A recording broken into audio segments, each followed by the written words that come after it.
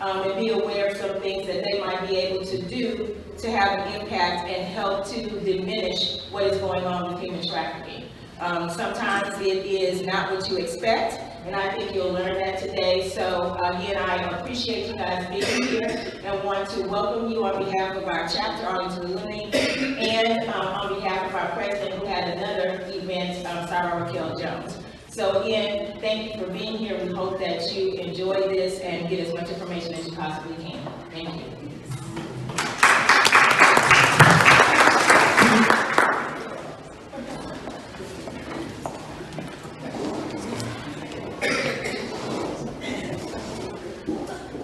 Before we get started, we need to do a safety briefing.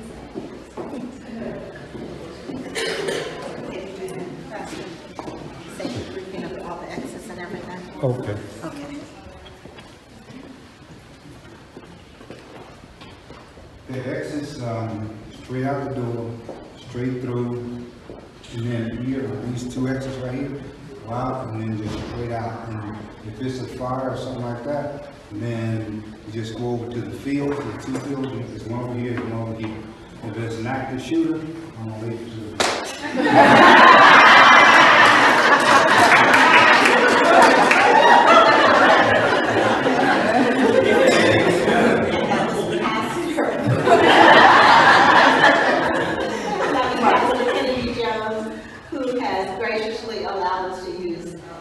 his church to have this particular event. Thank you. And now we'll hear from Officer Sam. Thank you. So no, I've got 95% of my firearms assessment, so people be good. All right.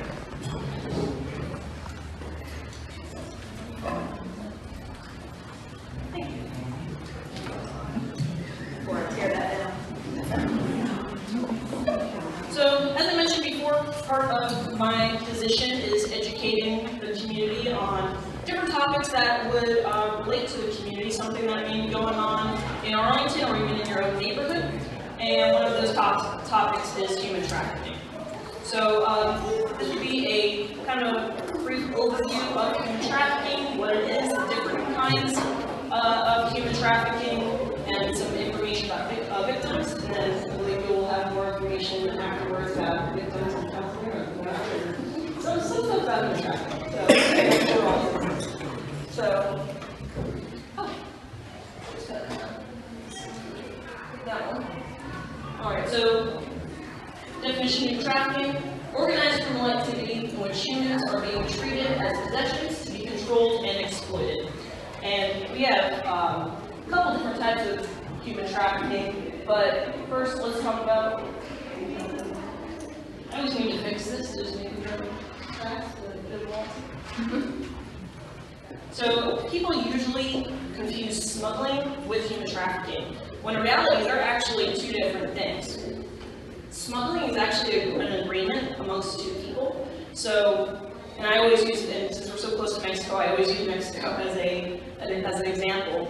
But say someone's trying to come over to Texas from Mexico. They make an agreement with someone in Mexico and they're like, hey, I'll pay you this much money, I'll pay you $300 to smuggle me in the back of your truck and get me over the border. And then they get over there, that agreement's done, and that's just what smuggling is. There is nothing that they are making them do any sort of work after the fact. It's just that one job, the payment, the one job, and it's done. Human trafficking, on the other hand, is always a crime against the person. This is international and internal, and the trafficker maintains control over the victim. So there is no necessarily any agreement. There may be at first, but it's always someone with control over someone else. And smuggling can turn into human trafficking, because let's use that example again, that, hey, I pay you $300, you get me over the border. They get you over the border, and then they're like, hey, it's a little bit more work than I thought. So now you owe $1,000 extra on top of that, and you got to do this to pay it off. So now they have to serve that person, and it's usually followed by threats. I'm going to harm you, I'm going to harm your family, something along those lines that makes that person feel like they have to basically go that the person that got over the board, whatever they did for them.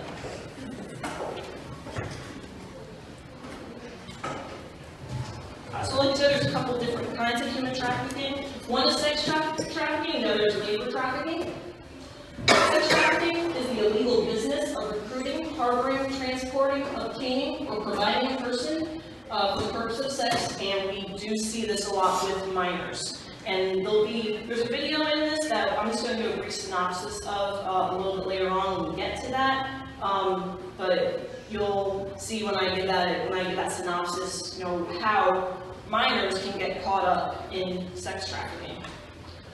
Labor trafficking is the act of providing or obtaining the labor of a person by use of threat of force, physical restraint, psychological, financial threats. And that's what I was saying before. You know, if someone makes that agreement that you're like, hey, now you're going to owe me $1,000 or I'm going to hurt your family.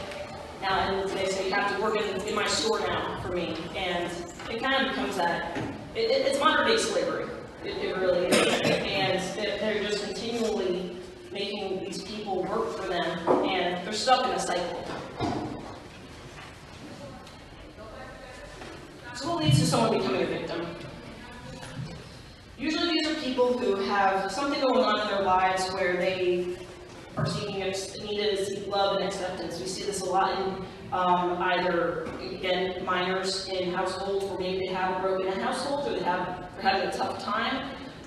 We also see these in domestic violence situations where one of the parties is trying to get away and maybe they find someone that they believe is better, but in the end, they're not. Overall, they just want a better life. They want something, and their trafficker is the person who initially makes them feel like they have it now, that they have a way to have a better life. And they later on find out that it's not. But it is a continuous cycle, which we will talk about. So this is the video. Oh, thank you. So the video is talking about, so I'm just going to give a brief synopsis of this. This young girl, she is 15 or 16 years old when this occurs. She's in high school. Looks like a lot of y'all are in high school, so you kind of understand, you know, going through a lot of changes. High school's tough, trust me. It wasn't that long ago that I was in high school, but high school's tough. And on top of that, her parents get divorced, and she's having a lot of issues at home, and she feels like she needs an escape. So she goes to the internet, finds a chat group, starts talking to people online.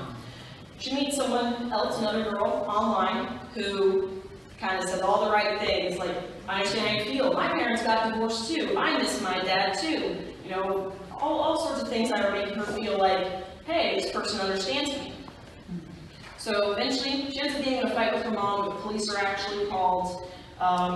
Gets back online with her friend and says, hey, I don't want to deal with this anymore. And her friend says, I'll come pick you up. So, okay.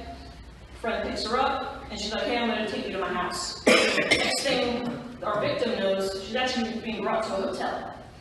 And her friend comes at the hotel and says, hey, it's just, you know, it's my friend's place, we're just going to stay here for a little bit. Turns out that the girl, the victim's friend, is actually working with a pimp and is drawing in young women who are now going to be victims of sex trafficking. So this girl, she ends up, I think, going to, it was 9 or 10 different states that she ended up being sex trafficked in.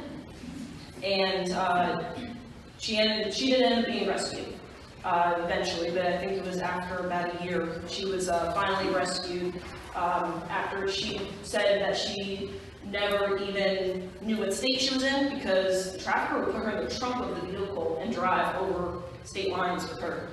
So that way she would know where she was and no one would see her. And in this girl, you can tell she has a lot of trauma in her life because of this, because she was forced to perform sexual acts against her will. She was, like I said, 15, 16 years old when this happens. I don't know what that, or if I click the button, or... There we go. We're on the right page. Some signs displayed by victims: they don't have control of any of their possessions. They don't have access to a phone. If they do, they're only allowed to communicate with people within their trafficking ring. Usually they're pinned and other people involved, maybe other females or other guys that are involved as victims. They're not having control over their money.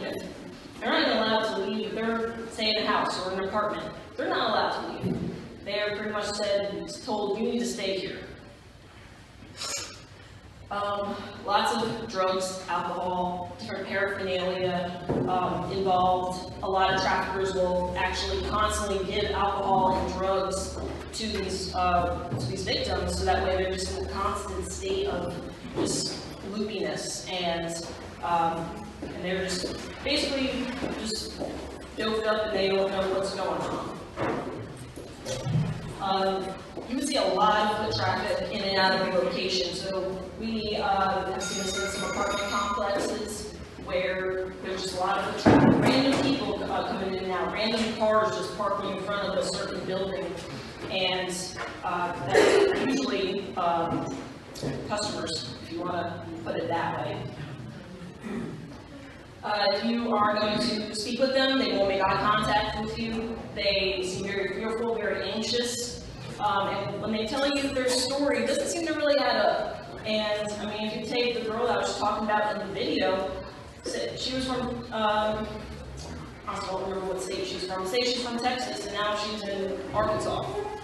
And she's like, oh yeah, I came from this place to that place. And her story may not make sense because she doesn't even know where she's been or where she's been brought to.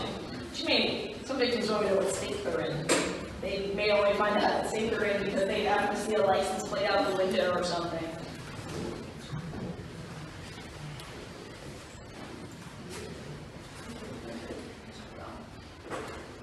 So, human trafficking occurs everywhere. We may think of some of the stereotypical spots like nail salons, massage parlors, bars, but it can happen in your own neighborhood. Someone could have a house or an apartment and it could be happening right there, right down the street from you. It literally can happen anywhere. So this is the cycle that I was talking about earlier. So there's a problem. The victim is having a rough patch in life. They're going through a domestic violence situation. Maybe they're a teen going through a rough time at home. So this is a problem that they are kind of stuck in a rut. And then that relationship forms. The trafficker comes in, or someone who's working for the trafficker, and says all the right things. I'm going to take care of you. I'm going to make your life better. They pretty much make the victim feel as though like they're out. And then there's that escape. So they're like, hey, we're gonna go here. We're gonna go to my house. We're gonna go to this other state. Wherever they decide to take them. And that's that sense of escape for the victim. They're like, I'm getting out of this bad situation I'm in, getting rid of my problem. This is going to solve everything. And the trafficker is going to constantly, give gifts and things to make the victim feel wanted. So, they're going to give them, at that time, they're going to give them money. They're going to give them gifts, they're going to give them purses and clothes and anything that they want, to make them feel like they are being loved and accepted and give them that sense of belonging. But meanwhile, there's this whole scam going on with the trafficker. So they're really doing all this to pull the victim in and saying, hey, I want you to do this for me. I want you to do this for me. We're going to have someone come over and you're going to do this to them.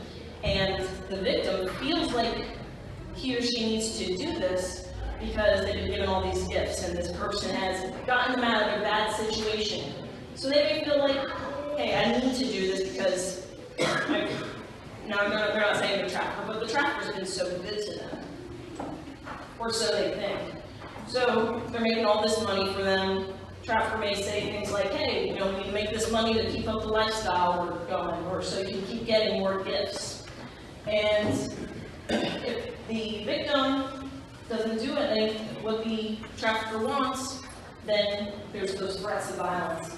They're being psychologically manipulated, they're being physically violent. emotionally, they're putting them down. And that's where the cycle starts again. Now they feel like, I'm stuck in this rut, I've got a problem, and it's either the same trafficker or another trafficker where they start this entire cycle over again. So a couple stats. I won't go through all these, I'll go through some of the, what I feel are the important ones. So most of these stats are based off of 2016, which I think is pretty good based on that. It's not just the stats, they're from like 10 years ago. So having stats within the last 5 years, I feel as though it's very important.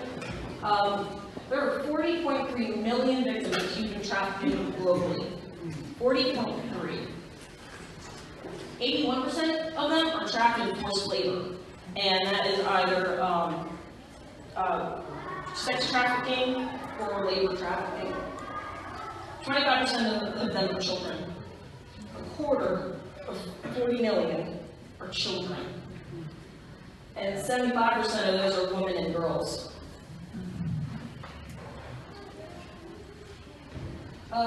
In 2016, an estimated 1 out of 6 endangered runaways reported to the National Center for Missing and Exploited Children were likely child sex trafficking victims. So I'll just say, when I worked on patrol, I probably took a runaway report once a shift. And working in East Arlington, we just happened to see that all the time, and that's just me taking a report once a shift. Say we had 2 or 3 going out. So say in 2 days you had 6 runaways. One of those runaway children could be a sex trafficking victim. Right here in East Arlington. And it happens.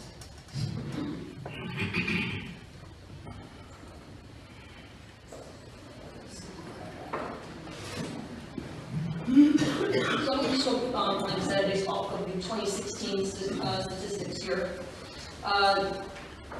So prosecutions are basically when the suspect is given the charge.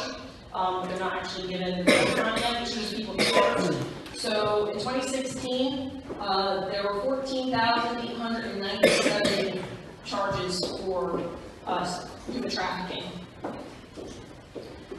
Out of those, just over 9,000 were convicted.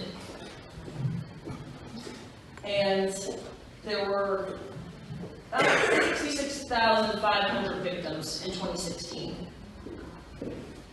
And these are just documented. These aren't ones that we have flown under the radar or that we haven't been able to help or rescue yet. These are just documented ones where we were able to rescue them and find the traffickers, charge them, and hopefully convict them, like we did about 2/3 of them.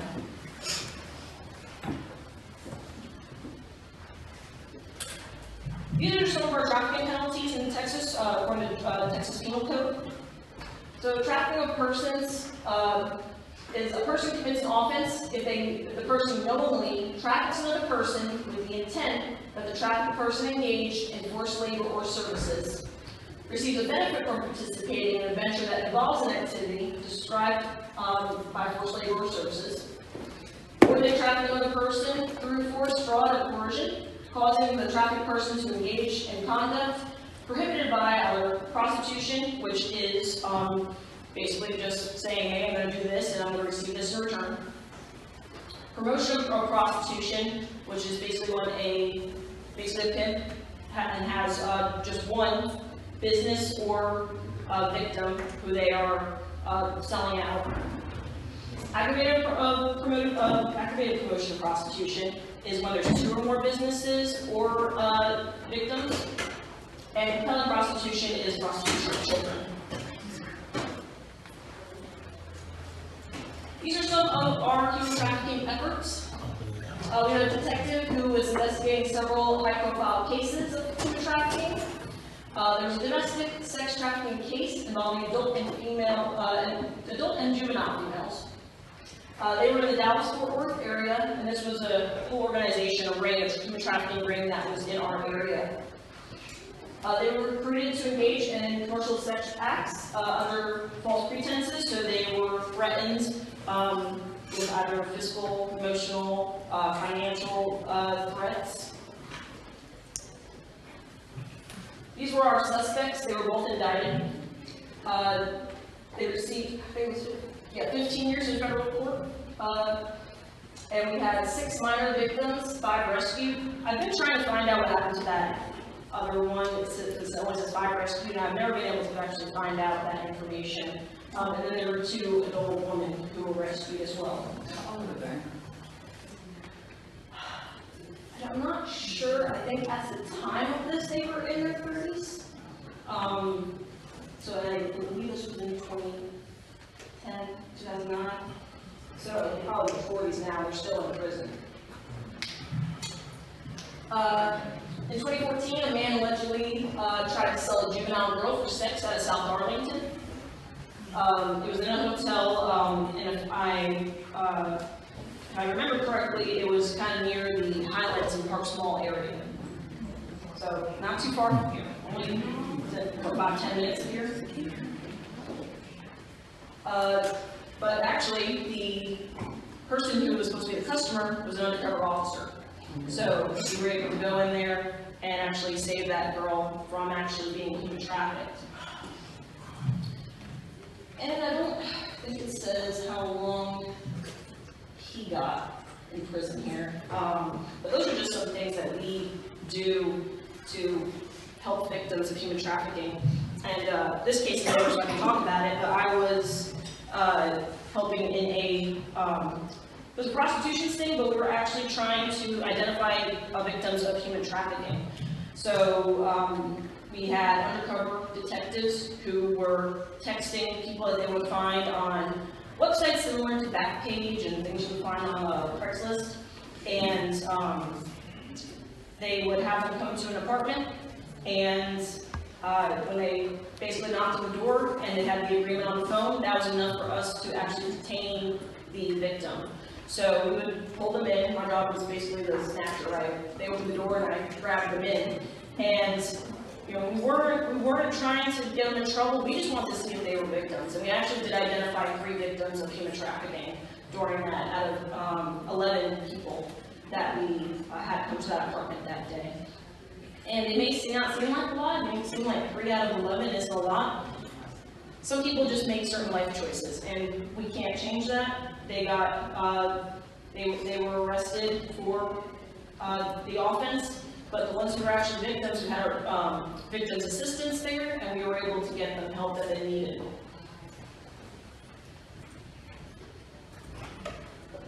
So, some of the signs, this is how you can help. These are some signs that, something to look for if you think that there's some sort of suspicious activity going on in your area.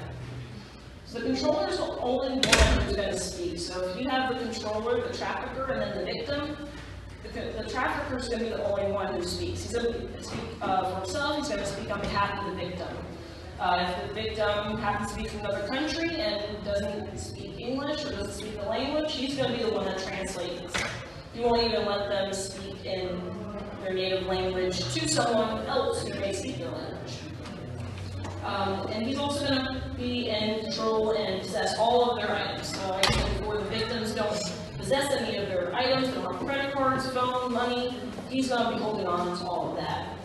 The victim, on the other hand, said they're not going to have anything. They're going to avoid eye contact. They're going to be very anxious and fearful. And they may show signs of abuse. Some of the traffickers are physically abusive, so you may see bruises, scratches, marks on a victim. And they're always uncompensated for their work. They're basically, if they're paid, they're barely paid. These are some contacts. If you do feel like there is any victims of human trafficking, or you have some kind of that feeling, I would say if you have that gut feeling, it's probably something. So of course, please call 911. You know, we can always send officers out there to check it out initially and try to gather more information. Even just doing that starts a whole, you say, hey, I think there's some sort of human trafficking going out of this location. Kind of just gets the ball rolling. Patrol officers will initially go there, check out the situation. Then it'll actually be sent to our detectives through our vice unit. Our vice unit actually has a couple of detectives who are undercover, who specialize in human trafficking. That's basically their main focus. The entire unit focuses on it, but there's 2 detectives who actually, that's their primary focus. We have the National Center of Missing and Exploited Children, as well as the National Human Trafficking Resource Center hotline. And they can always give you information. Say you know the name of someone who you think is being human trafficked. You can see if they're part of the, someone random who shows up in your neighborhood. Usually through the Center for Missing and Exploited Children, they can actually look that up and make sure it's not someone who is missing or someone that they're looking for. And a couple of other resources that are in our area that we're able to help, who also give presentations and would have some more in-depth information than just the brief overview that I went through. So, does anyone have any questions? Yes, ma'am. You mentioned that they advertise on Craigslist. Well, obviously, they can't just say woman for sale or whatever. So, are there specific words they use? So there's actually it's been taken down and it keeps coming back. But it's basically a back page site of Craigslist, which is specifically for promotion of prostitution. So it's not like on Craigslist you're just scrolling through looking for lawnmowers and rentals and all that. There's actually a secret section where people who are looking for this sort of thing know to go to, and that's where it would be advertised. Yes. I have a question. I heard on KRLD that they're getting ready to put up signs inside of the Whataburger because some people are going in asking for, can they look inside the women's restroom? How is that? Have you heard of that before? I've seen signs for awareness of human trafficking. I've seen them a lot in like nail salons and massage parlors, things of that sort. Actually, pretty much every nail salon I've ever been into, if you like walk in, it's kind of usually right by the front door. They actually have like saying, if human trafficking is a problem, this is how we can help, this is what you should call. So I haven't heard about Whataburger specifically, but I would assume it'd be something kind of along those lines to just bring awareness that it could be happening. So, like I said, it can happen anywhere. It could happen in a fast food joint. You never know. I heard because I guess it was so, so many times they would always come in and ask, can they go inside the bathroom to look around? I guess it's happening so many times that they said that they're going to put some signs out in the bathroom so that if you need help, to let someone know. And I've seen that in some restaurants too, usually at like restaurants or sometimes a bar restaurant. So I would assume it's along those lines, and I've actually even seen in bars or bar restaurants where they'll say, hey, if you feel like you're someone's trying to follow you or something like that, and it's potentially human trafficking thing, that you can order certain drinks, you can say certain things, and they'll call you an Uber or they'll call the police for you. So that way you don't become a victim of human trafficking. And I've only seen that in a few select places, but I think it's a good idea because you could be saving someone's life. They just happen to go up and be like, hey, I want a shot of this. And meanwhile, you're calling the police for them because someone's trying to potentially make them a victim. So I would assume it's something along those lines, but something I'll definitely look into because I haven't heard about that yet. Yes? In your presentation, you mentioned that they have a victims unit that comes with you guys, like when you find people that have been involved in trafficking. Have you guys been successful with getting them back to their home, like to their original location, if they are from Arkansas or Ohio? Do you guys support them through that entire process? It depends on the situation. So like in the sting that I was involved in, these were people that were just in Arlington, and they were adults. We didn't have any minors in that situation. These were all adults, and it was just more of getting them the resources they needed. They were given resources for counseling. They were given resources so that we can try to, because we actually have some resources that can find them different places to live, so that way their traffickers or the suspect wouldn't be able to know where they are, whether that's temporary shelter, getting them an apartment, things of that sort. That's all usually done through our victims assistance unit, and they're all licensed counselors that work for the department. Any other questions? Yes, sir. Yeah, I've been doing some flying, and I guess because Deborah was wanting to have the human trafficking thing here, that I was conscious of it. But in the airport, they were mentioning it, and I was sitting there waiting for about an hour for the flight. It must have mentioned it like 10, 15 times about being aware of human trafficking, and I was wondering, is it something that there's an uptick? I mean, I just don't remember hearing about it that much over the years. It seemed like in this last year, this last 3-4 months, it's been like when I go to the airport, I'm constantly hearing it and they're repeating it. I mean, is there something going on? I think it's just because we are educating communities more on human trafficking, that places like airports and other businesses are actually trying to raise that awareness as well, because there's trafficking that goes on through airports where they're taking their victims over state lines through by airplane, and they're just kind of dragging them along with them. So I think it's kind of moving towards that, but I think there's just a greater awareness now and a greater need for education on it, that everywhere is trying to do their part in making sure that everyone is aware of human trafficking and how you can help. Yes. So I'm a criminal defense attorney, so I work in the criminal justice system. And before, when we had, defendants who were charged with prostitution, human trafficking wasn't an issue. Not saying it wasn't an issue, we weren't as aware as we are now. So are you seeing less prosecution of people who are prostitutes because you think they're victims of human trafficking, or what's like happening with prosecuting people who would have been prostitutes, just regular, prostitute defendants? So I think we're still, I'm going to just keep using this thing as an example. I gained a lot of insight being part of this operation that we were a part of, is that we were giving them in that sting citations for operating a sexually oriented business without a permit. Arlington doesn't give you permits for it, so basically, if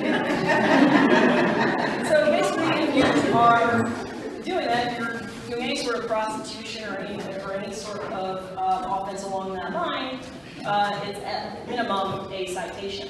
So we were giving them citations, whether they were victims or not, because the offense still occurred. But at the same time, we were also trying to speak with them on, why they were doing what they were doing. Was anyone making them do it? Like, we had one guy drop them off, and we actually ran his license plate, and it came back with a warrant for sex trafficking. So we were able to stop him and arrest him, and help the victim in that situation, even though she denied for a while that she wasn't a victim, that she was doing this on her own accord, but she was actually a victim. So I would say that we're doing the minimum, and I'm sure in cases like that ticket's more of a formality, and it's getting dropped in court later on once we actually get them the help they need. But we're going more after the traffickers when we do have a victim. Of course, unfortunately, we do still have prostitution where there are people just doing it because that's their life choice, and they're being prosecuted whenever they commit that offense. Anything else I can answer for anyone? I have a question. Yes. Here in the Dallas-Fort Worth area, are there any known cases involving military of human trafficking? Being that we have two bases we got the NASJRB Fort Worth, and we have a base in Grand Prairie, and then we have Fort Hood down the street. Are there any suspicious or known cases of military human trafficking? Because I know last year there was suspicion of some Marines that was up in Los Angeles, California, of human trafficking. So, as far as I'm aware, there is not any active cases. If there was, I wouldn't be able to talk about it yet because it would be an active case. But we do have those issues, unfortunately. There's actually another organization called Unbound, and they're in Fort Worth. And they are a human trafficking organization trying to help victims of human trafficking. And they actually have a presentation where they show a bunch of profiles of people and say, hey, this person's a military person, this person is this occupation. And there was quite a few people in the military, and then they ended up splitting up the list and showing the profiles of those who I think were victims and those who were traffickers. And a good portion of the military personnel were traffickers, which is unfortunate, but it does happen. And I can't say it enough, it can happen anywhere, it can happen to anyone, and anyone can be a trafficker. And that's why it's so important to be aware of your surroundings and be aware of the situations that you're in and that your friends and family are in, so that way we all don't become victims. We are trying to reduce the number of victims and trying to put the bad guys in jail. I'd like to just interject. Last year we had, with our human trafficking program, we had someone from Unbound that was a survivor. And she had a compelling story to tell us everything that she went through. And she has since taken a job in Houston. And she just moved, I think she was in the process of moving. Her last day was Unbound, was like last week. Oh, okay. And she was, Julia, I can't think of her last name, but she was just remarkable, her story, very compelling. Yeah, and even though some of these victims have been through so much trauma, they come out stronger, and a lot of them want to share their story and help others. And like the one from Unbound, I do remember that she was when I was in the presentation, she was actually there and told her story. And you know, it was kind of one of those things that she's like, this happened to me, and it happened to me so easily. I need to help others. Yes. Do we have any statistics on how many cases have been in the Arlington area alone last year? I don't have last year's statistics, and some of this isn't. We get it through a national database. Every couple of years we get statistics. So right now we only have up until 2016, but I'm hoping that this year we'll get some of the more recent statistics, so that way I can add that to my presentation and have an updated stat on that. But it's definitely something I can try to look into and speak to our vice unit about, see if they can give how many cases maybe that they have worked in 2019 related to human trafficking. It's definitely something I can look into and add that information to y'all. Thank you. You're welcome. Yes, do you see an increase when we have so many sporting events in this area, bowl games and things of that nature? Do you see an uptick, if I can perhaps use your word, or anything like that? And you all surveillance during that time, do you all partner with other elemental plant officers to kind of protect us from that? Yes, so there's certain cases that we collaborate on investigations. One of the ones I was talking about on the screen, I believe, was like Fort Worth and Arlington. And the thing I was involved in was actually during when the Super Bowl was here. Super Bowl or the NFL draft. We did it during that time because we had so many people coming in, and that's usually when we see an influx in trafficking and other offenses. So we do more operations during those times because we do recognize that there are more people coming in from out of the area, and there's a higher potential for that offense to occur. Are we going to see the victims like out on the streets, for want of a better word? I mean, are these women going to basically, or children, whoever, going to basically be held in premises to where they're not out? Because, you know, I mean, there's anxious children all over the place, so is there anything particularly you look for when you're in crowds? And most of the time they try to keep them where, the trafficker tries to keep them where they have no control over them, so that's going to be like in an apartment or a house or hotel or wherever they may be. And the trafficker normally has other people working for them, so like I said in that, the stops of the video, he had this other female that was working for him, and she was helping kind of keep control. It's kind of like his right hand woman. you want to put it that way. But some of the signs I spoke about, like, you know, they're not doing eye contact, they're not the ones speaking, they don't have any possessions with them. If they are out and about, that would be some things to look for in terms of victims. And you could walk past someone who's a victim, and you may or may not know, unless you actually interact with them, you probably wouldn't know. But I would say the majority of the time, you're trying to keep them in a way where they can control them better, which is going to be out of sight. It's kind of one of those things, out of sight, out of mind. You know, someone's not going to really know if there's someone locked up in an apartment or a hotel room if they don't see them. Yes? While it appears as if trafficking tends to be more female-oriented, what are the demographics of the breakdown with males being trafficked? It's probably closer to about 15 to 25%. We see, but we do see the majority of women and young girls being trafficked. There are men, but I think, you know, we talk about domestic violence and we're always saying the victim is she, the victim is she. And that's because the majority of the time it is a female victim. But there are male victims, but if I had to put a number to it, I would say 9 out of 10 victims are female. Yes? How do you, like, for example, with the sting, how do you make the distinction between, when you have a woman there and she says that she's denying that she's a victim, but you, through your professional, find out that she is? What are some of the distinctions you make between someone that really is just there because it's their life choice and someone that's denying it because of, you know, fear or whatever?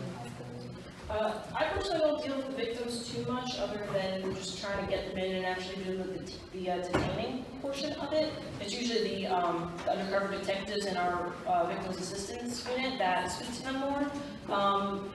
But I would have to think that a victim really, they really want help to say that they are a victim. And I'm sure it's also part of asking the right questions on the detective and victims assistance part. And you know, they're well versed in that, where they know what questions to ask and kind of those, you know, leading questions to hopefully get information to find out if this is a victim of human trafficking or not.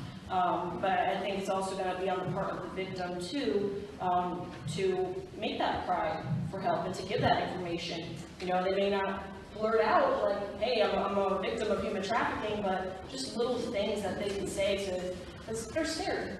They're scared. Any victim of any crime is scared, especially in this traumatic situation. When they finally have an out, I would think that they would not know what to do, that they would just kind of be frozen. And we see that with some of these girls too, especially, I probably scared all these women because I just grabbed their arms and dragged them into this apartment when they weren't expecting it, so they're kind of shell-shocked to begin with. You know, it's kind of just giving them some time. They'll be there in the apartment with us for 30, 45 minutes, an hour plus. And sometimes it's just time for them to decompress and talk to them and give them some time. So I wish I could answer that a little better for you, but I'm not as well versed in that part of it, but I can just give my assumptions on that. Thank you. Is there a state or local statute which penalizes supposedly legitimate businesses which profit from ongoing prostitution? I'm thinking of hotels, motels,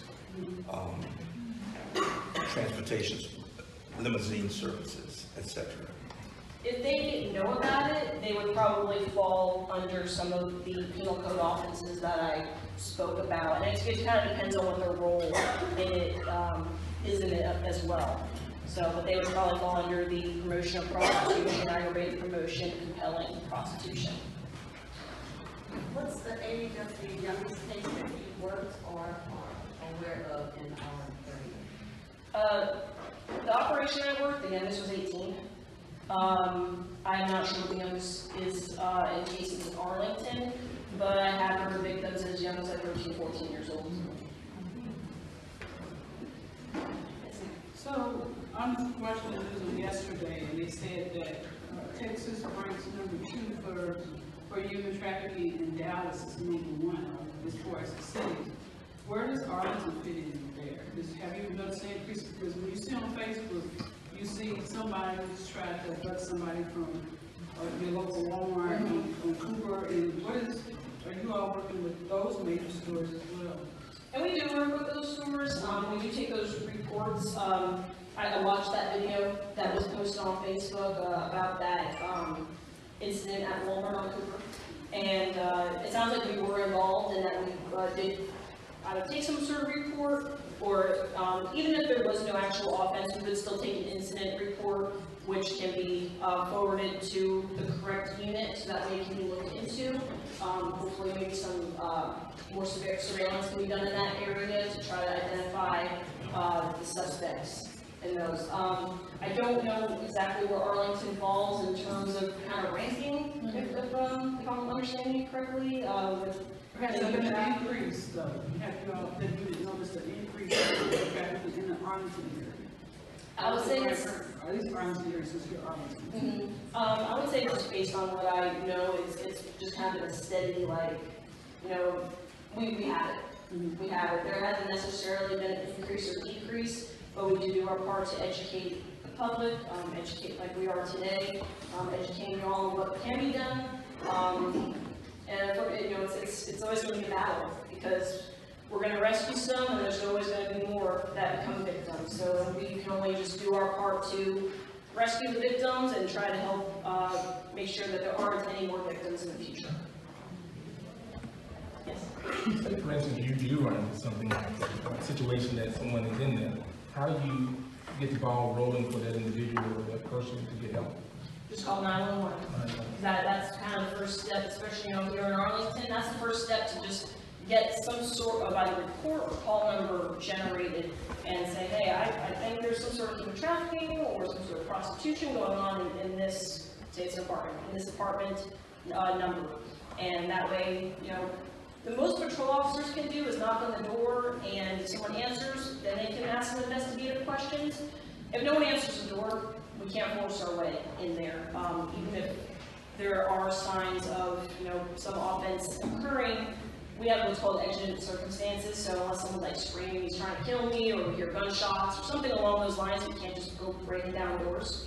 But that at least gets the ball rolling, because then, you know, when there's certain words in like the call text or the comments that an officer puts in this, is like human trafficking, prostitution, that gets forwarded to another unit, so that way they can further investigate that. So that's kind of what gets the ball rolling, is just calling 911 so we can start that process and generate some sort of report or some sort of call. Well, thank you all for your time. I appreciate it. Thank you.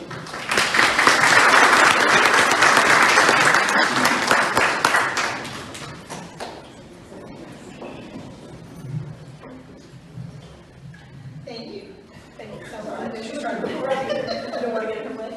Thank you so much. Welcome, Sandra. Welcome. And now we'll hear from Megan. I just wanted to talk a little bit from a mental health perspective. One of the things that I notice when I do a lot of work with women, and so when they're coming into my office, they are not trusting their instincts. And a lot of the things that I see about human trafficking start there. Our kids live their lives on the internet. And actually, to be truthful, a lot of us do as well. I see people putting themselves in risky situations all the time. Online dating, of course, is big. I even have friends that have traveled to go see people that they don't even know. And so to me, that is just kind of like a common sense way of prevention and getting yourself in a situation. If you don't know somebody and you're traveling to see them to somewhere that you don't have connections in, you could be caught up in a situation then.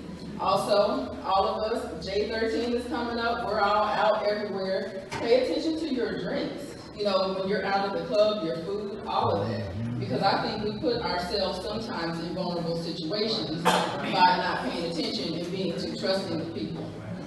Some of the treatment processes from my end that would happen if I had a trafficking victim. I have not had a trafficking victim, but I can tell you a story about one of my children that I see, and she was 11 at the time. Treatment processes would be PTSD treatment, art therapy, music therapy, group therapy, and then cognitive behavioral therapy, just to build awareness about where they are at the time. But the first thing is we'll have to assess their survival methods, so safety, shelter, food, clothing.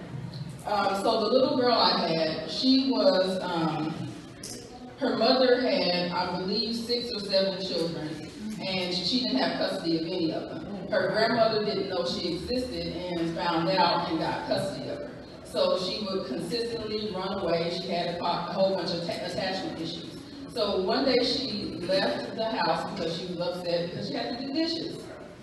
She's 11. She ran out the house and started going down the street, and there was a woman and another girl cruising the neighborhood. And they asked her, was she okay? What was wrong with her? Did she need to go somewhere? And she said, I'm sick, my grandmother, blah, blah, blah. So she gets in the car with these strangers. She leaves, and they take her to a house, and it's in Arlington. It's off of Mansfield Webb somewhere. I never found out exactly what the house was, and the grandmother didn't either. She just knew it was in the area because somebody had seen her over there. So they take her to the house, and the little girl, when she came back to therapy with me, she explained what happened to her there. She said when she walked in the house, there was like a couch and then just a table. And the table was full of condoms. That's the only thing that was in the house. There were other kids there. The kids, she said there was nobody there older than, I would say, 16, I think is the girl that helped pick her up. And so there were various rooms in the house. That woman was there. She was in her own room, and she would lock the door. And the little girl, my kid, saw people coming in and out of the house, but she said that she spent the whole time crying because she was scared, and she knew what was going on because she could hear other people in the house. So her grandmother was frantically looking for her. She called the police several times. They were cruising for her, driving around. Well, the lady who ran this house got wind of it, and so she said, you need to let her go. She is too much trouble, and somebody loves her. So they took her back to, I don't know, it was like 2 blocks away from her house and dropped her off, and she went home. She didn't know where she was because, you know, she was 11, she was a kid, so she didn't pay attention to the address. She could just show her grandmother Mansfield Webb. So, as I said, that is here in Arlington. Not that far from us. I don't know if that lady ever got caught. So that, you know, makes me think about the instincts. And just like you were talking about the video for the lady at Walmart, it was because she was paying attention. I'm guilty of it. We're on our phones too much. Sometimes we just do not pay attention. If that lady had been wandering around Walmart and not paid attention, she could have gotten taken because she said there were like 3 people kind of casing her and trying to take her with them. So we have to be aware, we have to pay attention. As far as internet dating, I have another horror story. I had a 15-year-old girl. She was upset with her parents. She was online, and her parents did not know she was online, and so she was talking to this guy that supposedly was 15 as well. So she coordinates with this guy for him to sneak into her house. So he comes to her house to the window. He's like, she said he had to be like 25 to 30 or something. She said he was an adult. But at that time, she was nervous because she was still worried about her parents hearing her because they were in the house asleep. So she goes ahead and lets this guy into her room. So, of course, he didn't really try to force her, but he did coerce her into having sex with him. And this girl was a virgin. She was a young girl. She ended up having sex with this guy. He leaves. She finally tells her parents what's happening. They track him down somehow. I don't know if he used his real name, but they prosecute him. But then also, about 2 months after that, she found out she had herpes. As I said, we have to be careful. We have to pay attention. We have to be vigilant. Trust your instincts.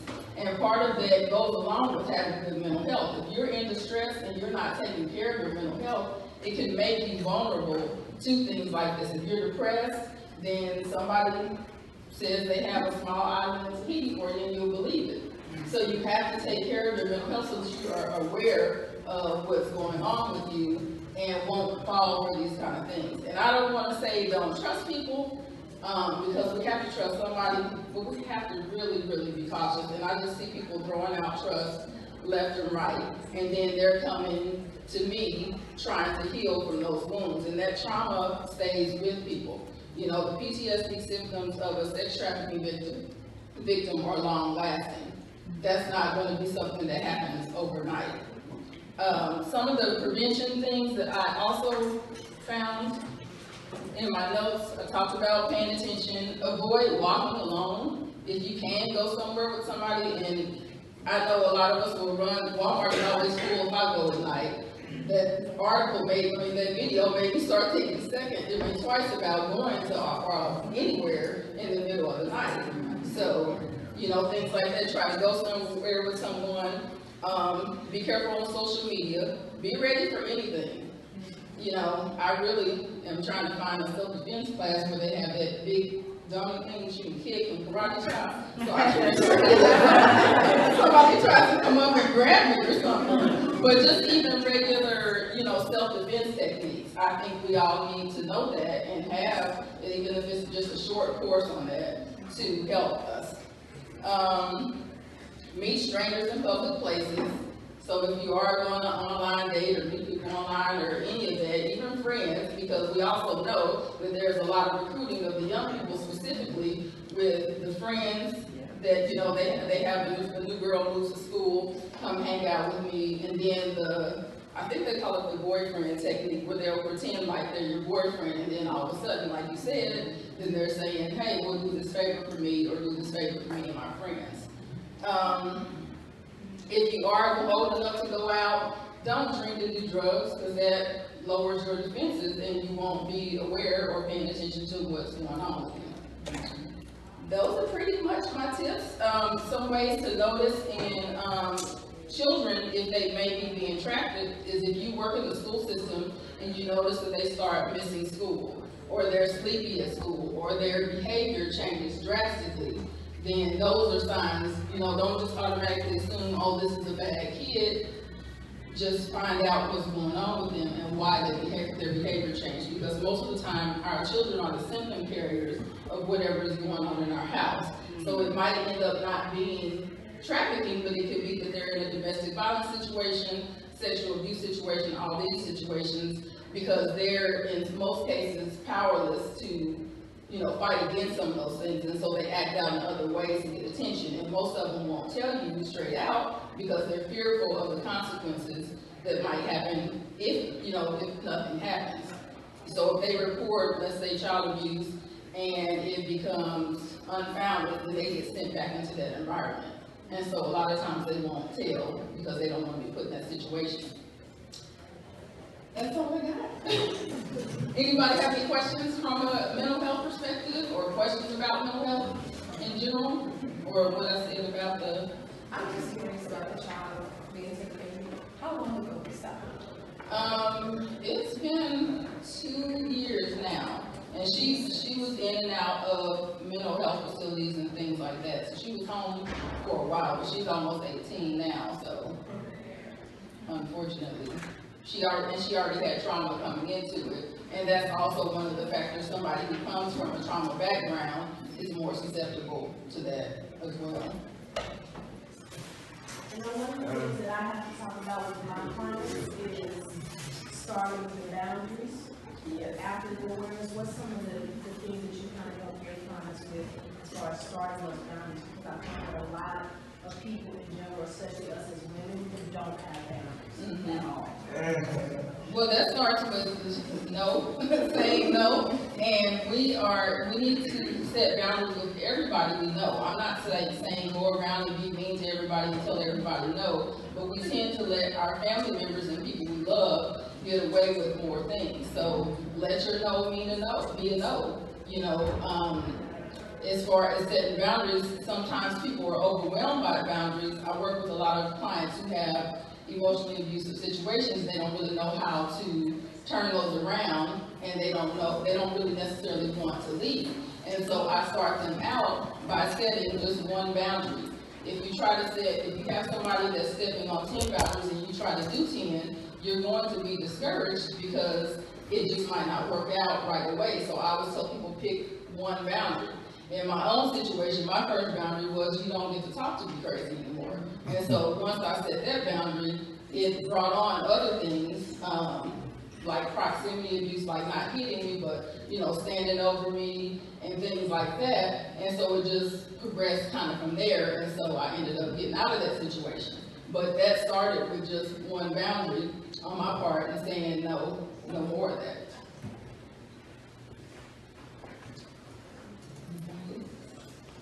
All right, if you guys want to talk to me afterwards, you have something you don't want to ask out loud, then you can approach me after, and then I also have cards with me, you can reach out to me.